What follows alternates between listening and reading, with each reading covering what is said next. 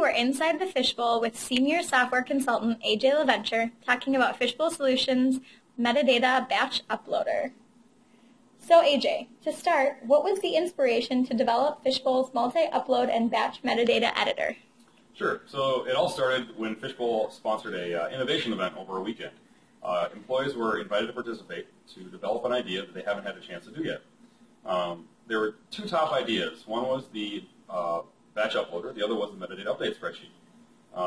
And actually, in fact, in the first place, the batch uploader actually used part of the spreadsheet in their final solution. The combination of these two ideas really meshed well together, and since then we've demoed to several customers and are implementing one this week in production at another. And what are some of the features of Fishbowl's multi-upload and batch metadata editor?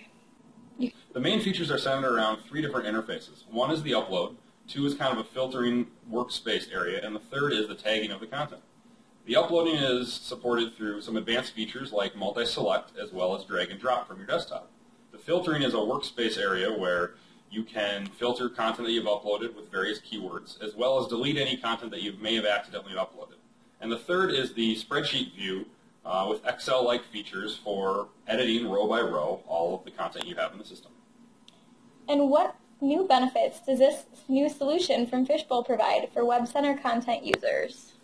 The main advantages to these new features allow the user to rapidly upload a lot of content as well as tag all that content at the same time through one interface versus having to go to each individual piece of content and update the metadata and also upload that content. And what would be some typical customer use cases for this product? The typical use case involves customers within a company that needs to store all of their documents after they've been developed. These documents consist of, say, Word documents, PowerPoint, but more importantly, the ones you have in bulk, such as images and videos. These images and videos can be very large and have a lot of content. For a website, you may have 50 or so images you need to release as part of a product launch. Once in the system and off the network drive or off their desktop, the ability to tag all this content all at once, because it more than likely has to do with a line of business, it really makes the end user experience a lot easier because each line in an Excel document represents a piece of content. The nice feature that we've added as well to support this process is the profile support. This means that in the Excel view, you actually get a profile view that's from UCM with all the required fields, the metadata fields, and even drop-down lists and date fields. This allows the business users to select the data that is enforced from all these business rules to make sure that all the data they're entering is valid. And where can you go for more information?